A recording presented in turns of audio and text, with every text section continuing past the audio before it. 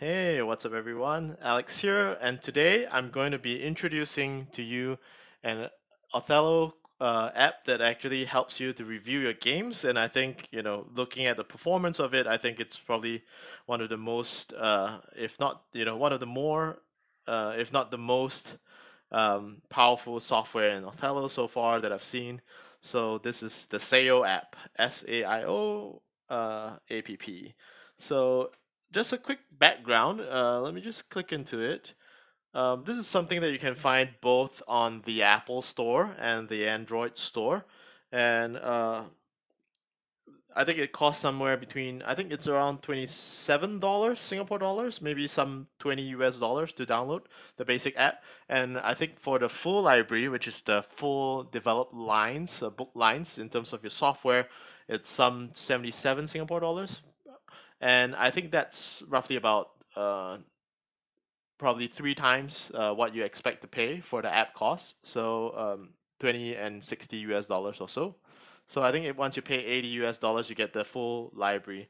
So um, if you just download the app, basically you would see a few kind of gray tabs here. There's the tools over here. This is the tools tab, the game tab, the archive tab, uh, and then you can search for games here. And then there's the options tab. And over here, if you just download the app, you'll probably see your library is incomplete, and it's just like the normal library. And then for mine, since I've already downloaded a full library, it's just showing an option of maybe re-downloading the full library. So over here, you have a few options. You can probably choose like the depth of search of how far you want to search in terms of the number of moves, and then you also have your end game solve, which is kind of the kind of basic prescribed options. And if you go to show advanced options, you'll be able to look at even more options. So just a little bit on the setup. There's a threads use, which is kind of compatible with the number of cores of your hardware that you're using. For iPad, I think the recommended is 6 threads. And then hash table bits, it's 21. So it's just for your performance settings. And then if you just look through the options, you can see different options. So I'll probably run through more in detail in the next few episodes of SAIO app review. So over here is just the default options, recommended options, and then you can also show debug tools. So under show debug tools, basically over here it's about the getting the full library. So if you wanted to download the full library, you would have to come over here and try to look for it.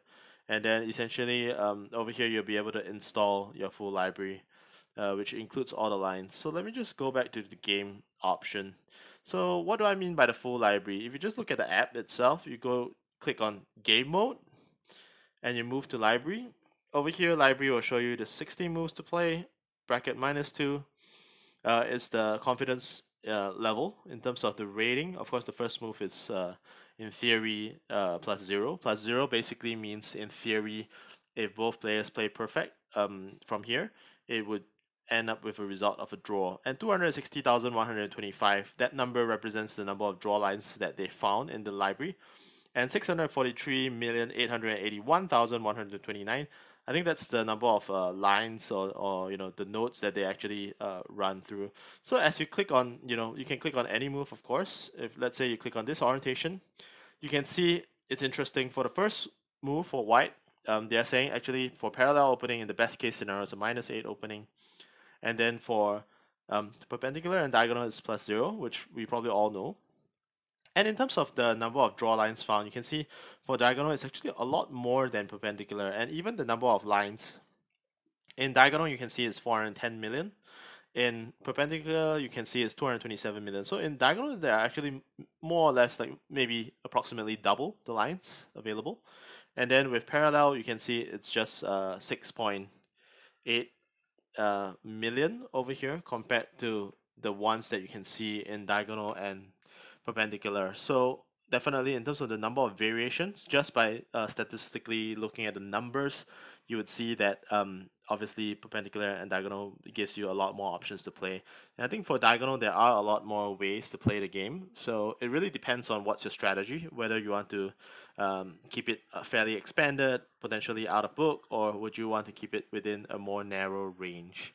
So I think that's for the library mode. And in terms of the more detailed modes, I'll probably cover it a little bit more in the future episodes in terms of each activity, like each review aspect that you can probably cover. So this is just the kind of introduction to the SAIO app. It's well known to be one of the most powerful engines and application right now for Othello, and probably potentially with the size of a 30 gigabyte library at this point in time. It's definitely one of the most expanded book lines. So it was developed by an Italian developer by the name of Romano Benedetto. So yeah, definitely go and download it. Although there are other apps for reviewing Othello, but I think this one is probably by far one of the most user friendly and also very in depth in terms of its development. And I think in terms of language, it's also available in multiple languages and it's continuously being developed and furthered in terms of the book line. So yeah, I highly encourage everyone to download this app and happy Othelloing. Thanks very much for joining me, and I'll see you at the next episode. Goodbye.